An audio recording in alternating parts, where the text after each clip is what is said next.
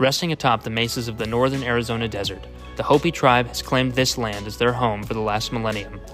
With such a long history, the Hopi people are now faced with the challenge of incorporating modern amenities while safeguarding their traditions, values, and culture, as a lack of housing on the reservation has caused many to leave. To provide housing for younger generations to stay, the Hopi have proposed Dawa Ovi, a new, resilient village. The community officially broke ground in 2019 with the construction of a solar farm.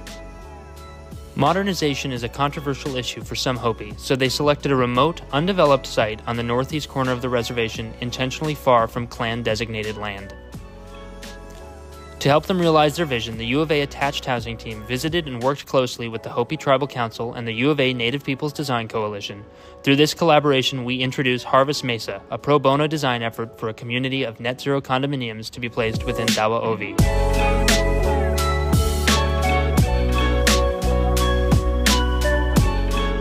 The Harvest Mesa condominiums will prioritize efficiency, cultivate community, celebrate culture, and promote well-being, while also establishing energy sovereignty for the Hopi through a proposed solar microgrid.